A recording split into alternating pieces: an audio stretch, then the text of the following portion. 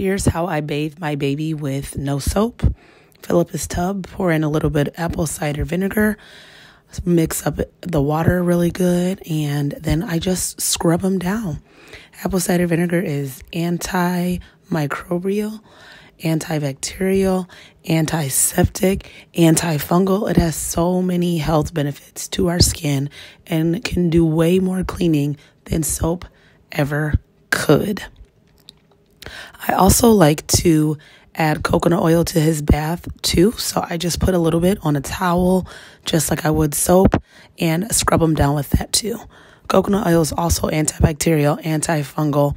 It has antiviral properties. The benefits are endless. And this was after a blowout too. Soap could never.